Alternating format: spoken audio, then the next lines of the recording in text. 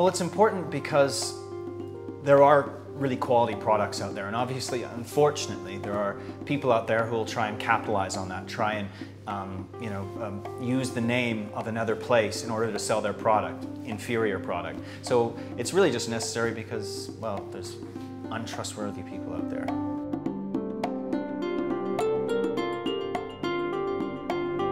Origin, it's vital to wine.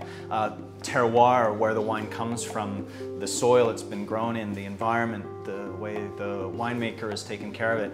So it is vital, and you do taste it when those things come into harmony. So yeah, absolutely, it's yeah, couldn't do without it.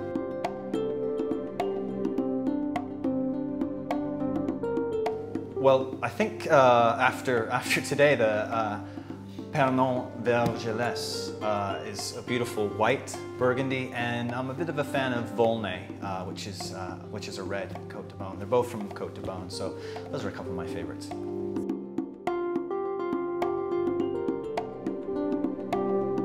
Well, from France, from Burgundy, you should be looking for AOC.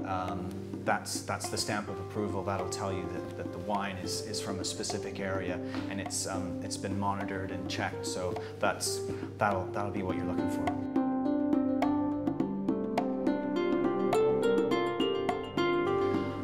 I guess it's commitment to the provenance of these really 5 wonderful individual regions, and they're really great products.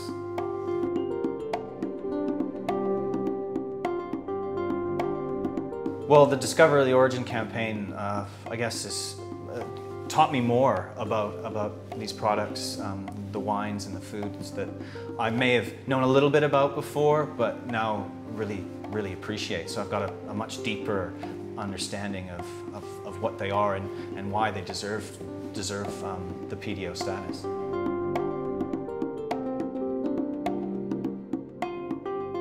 I guess to a degree, yeah.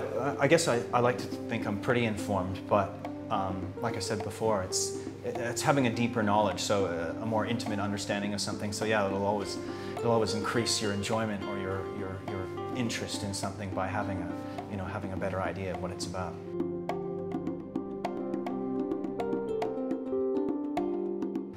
Well, the stamps of approval, the PDO status, the AOC status, looking for that stamp of approval is really key to that. And asking if the stamp isn't there, if you're at a market or something like that, asking the people where the product comes from, so that you can trace it and make sure that it is the real deal.